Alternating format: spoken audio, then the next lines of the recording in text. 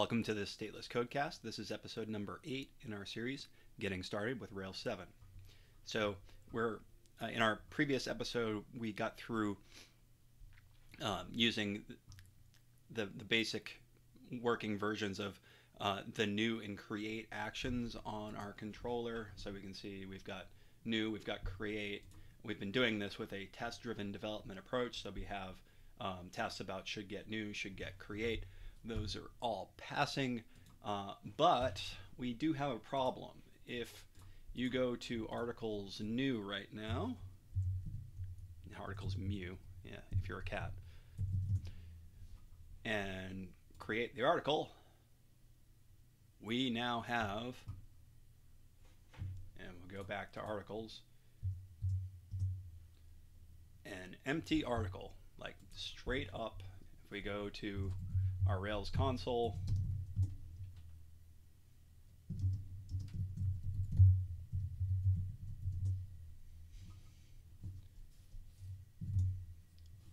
title, empty string, body, empty string.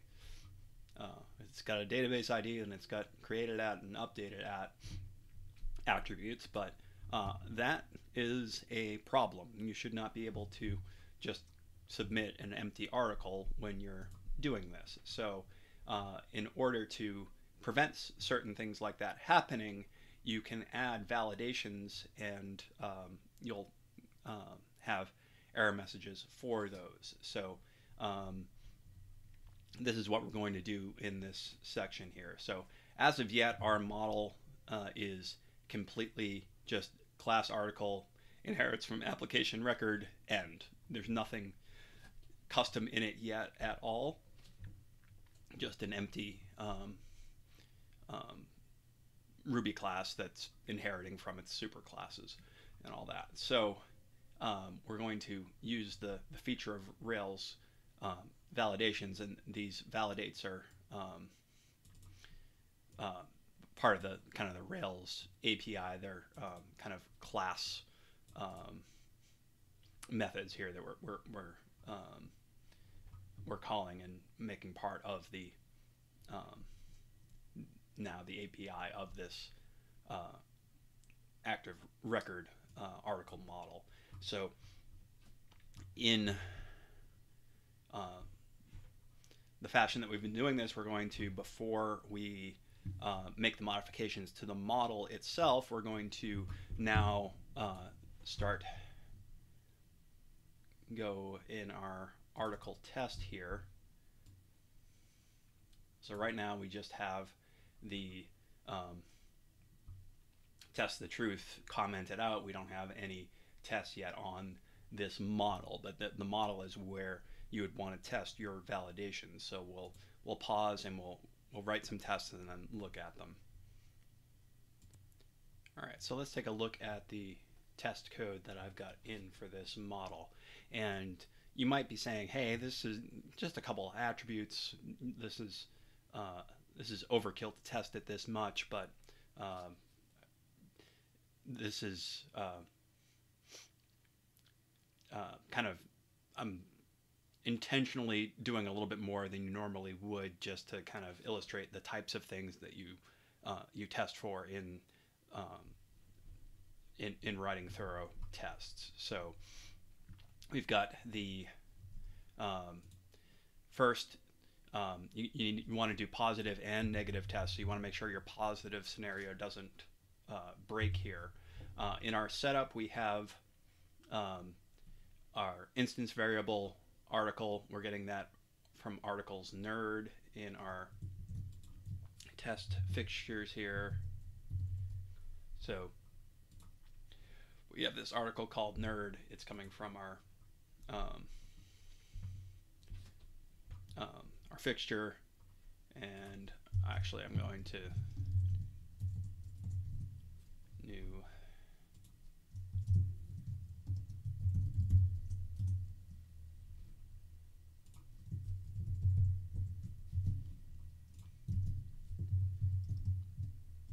make sure that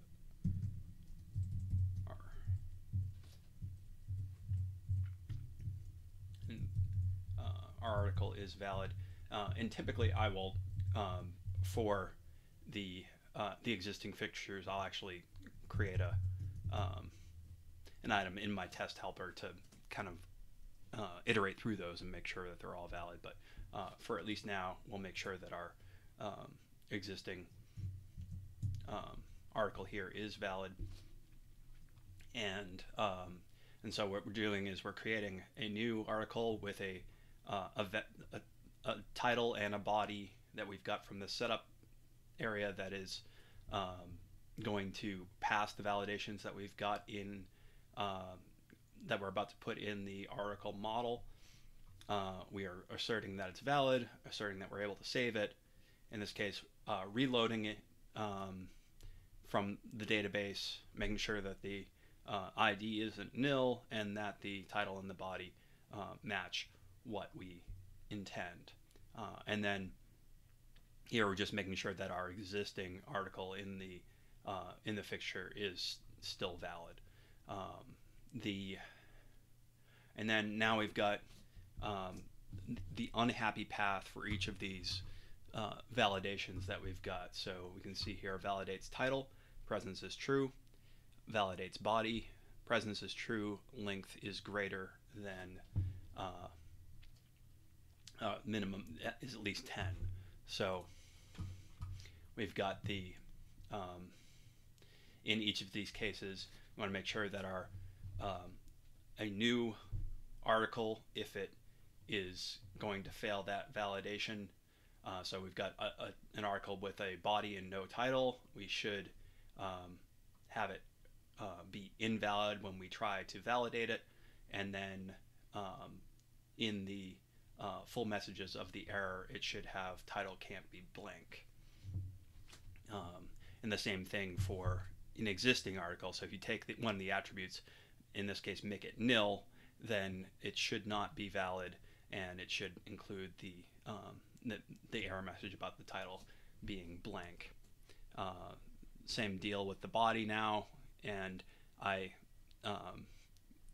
just changed the source of blankness from nil to an empty string here, and then we're asserting that it's not valid and that the messages include that the body is blank. In the case where the body is blank, you're actually going to have the two error messages. So you'll have body is blank, can't be blank, and body needs to be at least 10 characters long. And now we have a test, particularly on the body being too short. So we're assigning this too short string here, and then we're trying to validate the article. It's going to fail, and with our body is too short, minimum 10 characters there, and then same thing with an existing article, and they should all fail. They're not going to fail yet because we don't have any validation, so hopefully at least the happy path will pass. So we'll get out of the console here, and for now I'm going to only run this on the model.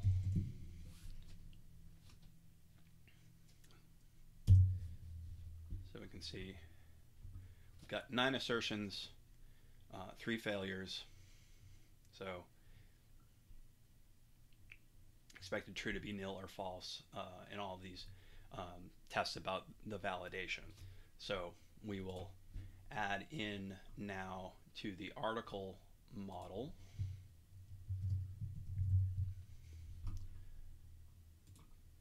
the validations that we had in here. So we'll start with just the title.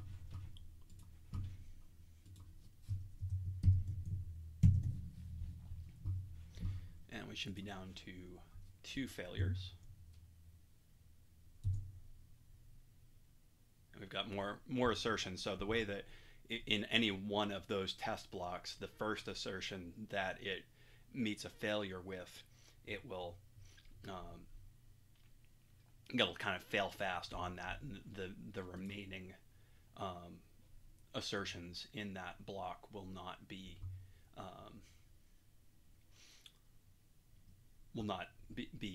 attempted. So each time we're doing this, make things pass, we're going to get farther down into that list of assertions. So next thing we're going to do is add presence true to the body. And that should get us down to one failure.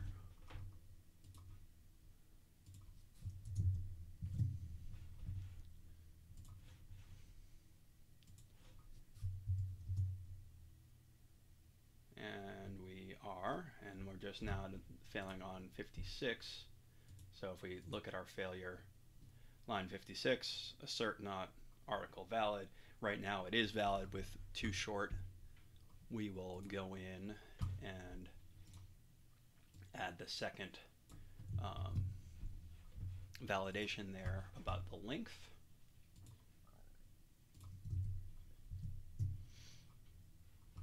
And rerun our test. And now we're back to passing, and all of our tests in the suite are now passing, so we didn't break anything in the articles controller test. But we do want to also modify the articles controller test to account for the situation where it should be displaying error messages if you don't have valid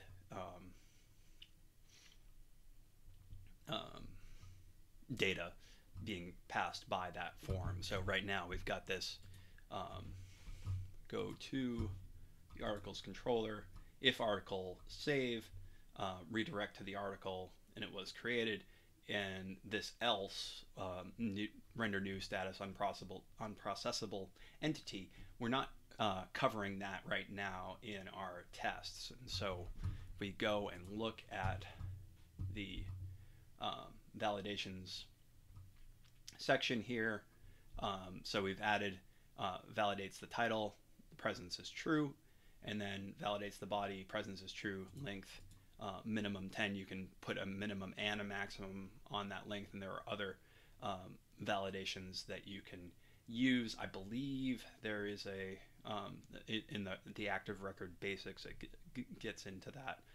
We'll at the end of, after we get through this guide, we'll kind of look through some of the other Rails guides that are available to you if you want to continue your learning on this. So the noted here, title must be present,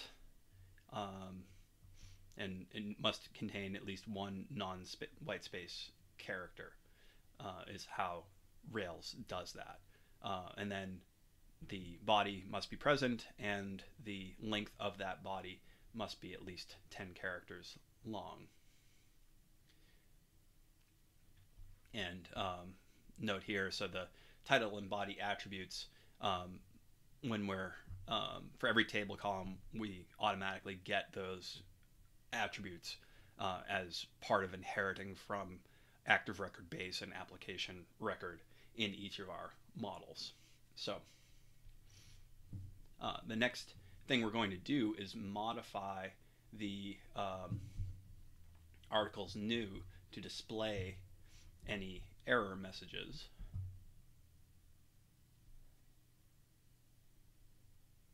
And you can see here there's one,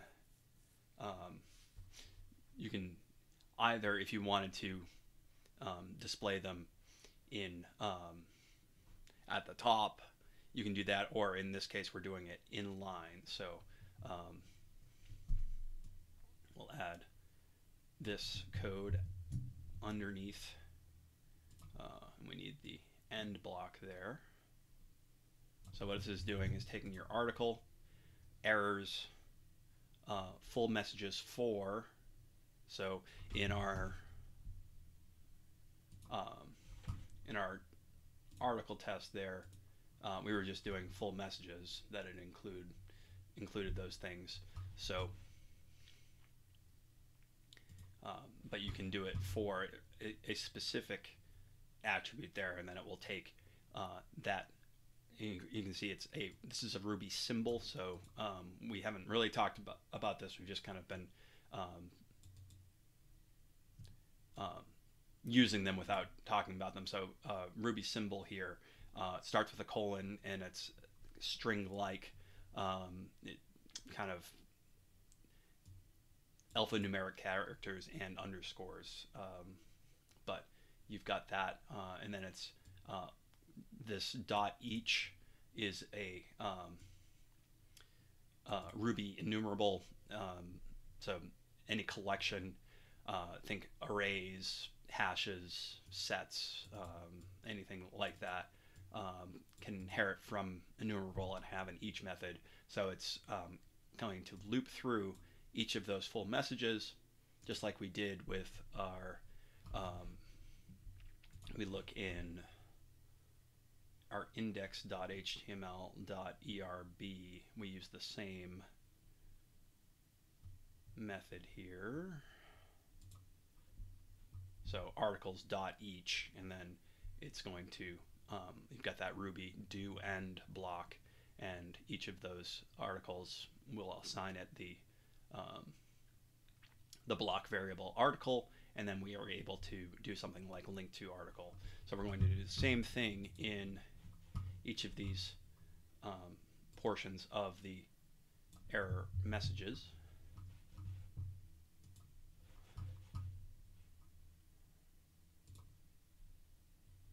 In our new .html.erb, make sure I get it nested correctly, so it is in the div.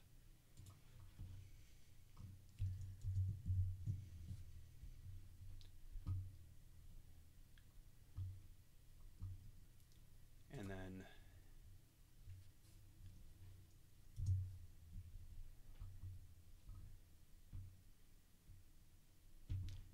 in our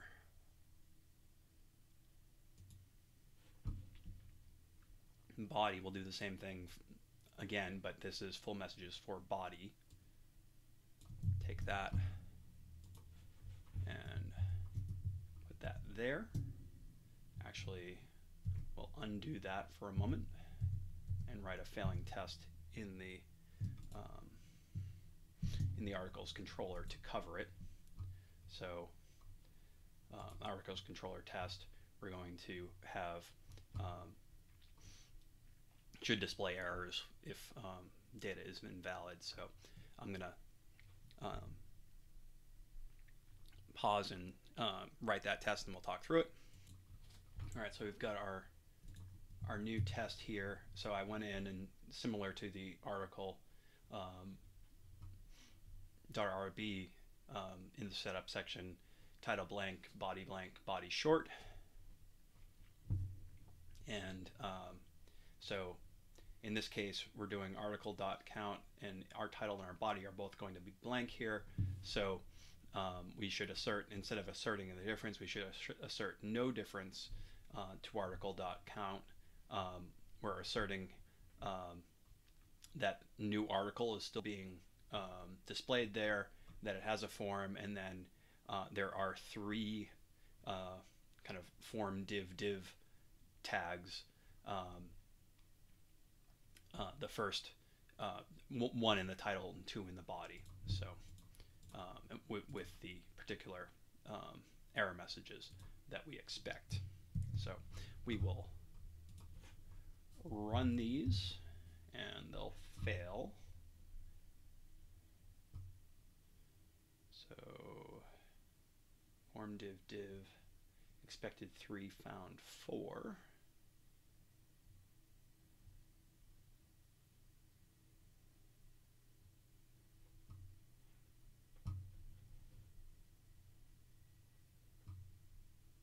Which is odd because we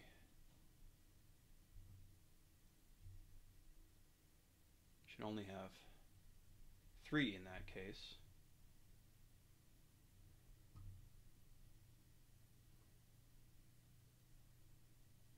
Let's see what happens when we do this in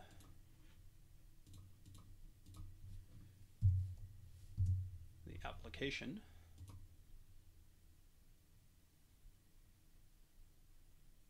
Let me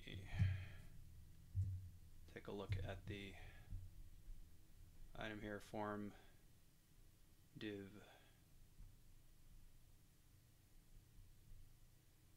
div. So it's rendering new, but why are we getting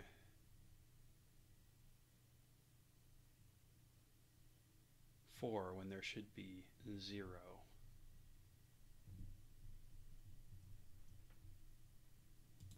Yeah, I don't know why it's doing that. Did I not? Got it saved with this section. Should be 0.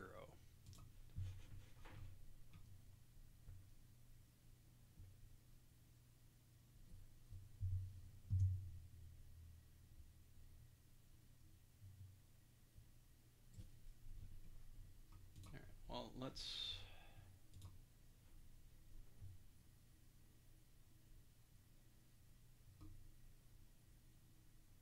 comment that out temporarily and see.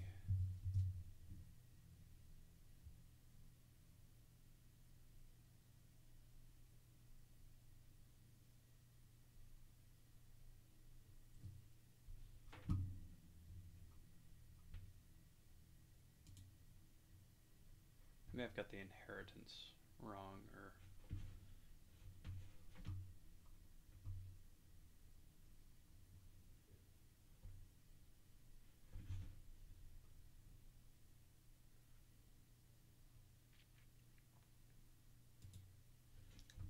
see here.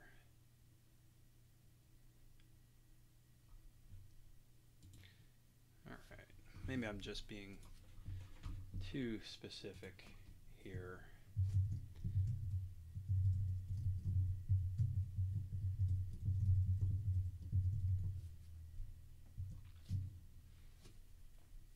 And if I were doing this, not going through the guide, I would give these things at least IDs or classes so that we could better identify them, and we'd want to style them as well. So, but in fact, there's nothing stopping me from doing that.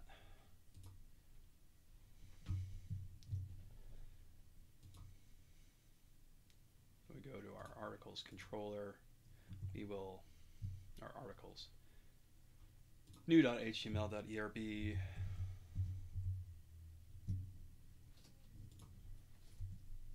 make this equals error.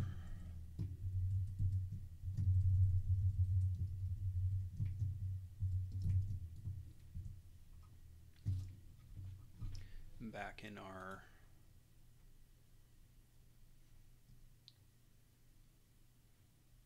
articles controller test now.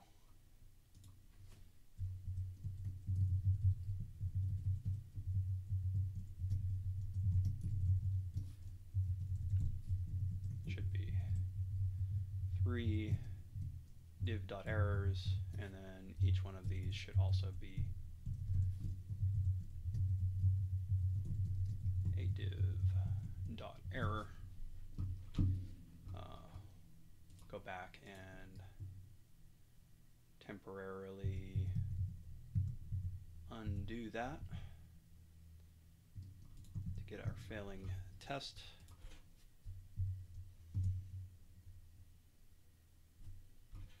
Expected 3, found 0. Now we'll go back in and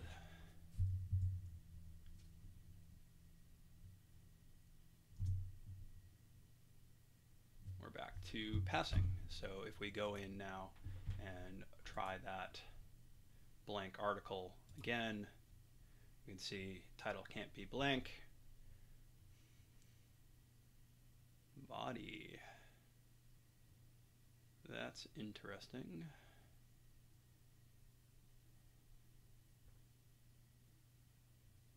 Oh, that's just the normal, that's the label for the body. That's not an error.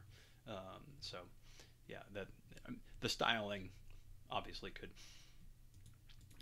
could be improved, but that is giving us what we want.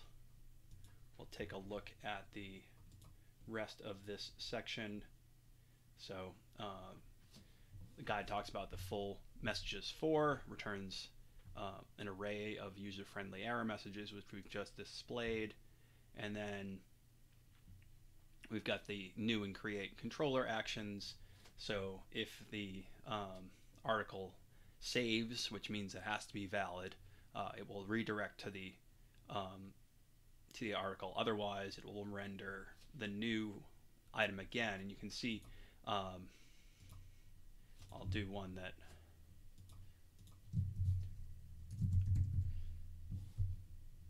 do this. You can see that it preserves the input that we had, so that if we like redirected to new and had information about the errors in the flash or something like that, you would lose the everything you did in the form, which would be an extremely frustrating user experience. So instead, the else there re-renders the form and then adds in the error messages to help you, so that you can successfully complete the form and create an article.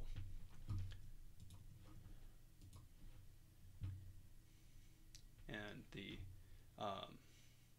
active record validations looks like it has its own guide. So active record validations, validation error messages. There's a section in that working with validation errors.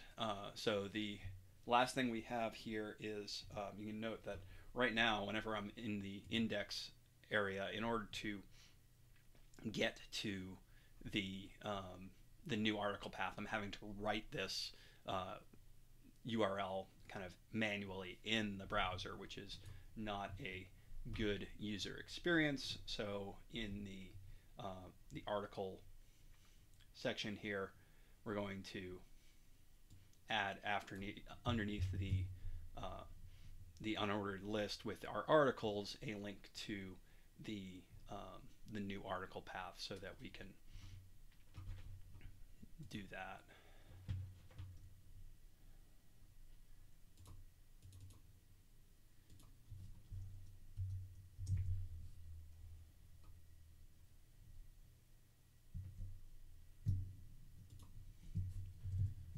And in our controller test,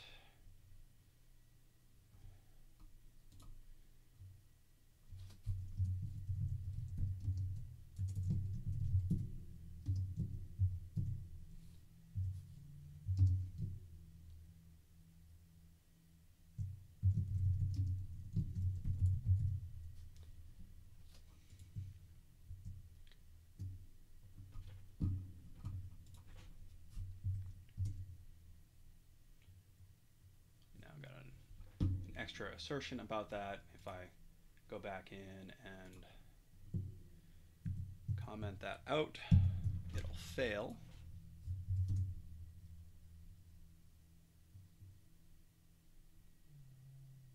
So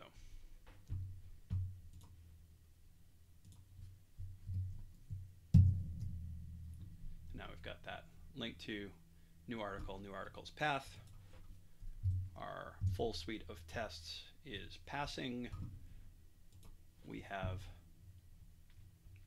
completed the 7.3 section, finishing up, and we can now in our next, we'll review and commit the code, and then we'll pick up editing and updating in the next video, in which will be you'll see very similar to what we were doing in create and new, and we'll wind up making our first use of Rails partials in order to not repeat common code between the two. So we go to our status. Nothing new in this, just modifying stuff that's already there. So we added the validations to our model. We added the link to the new article in index.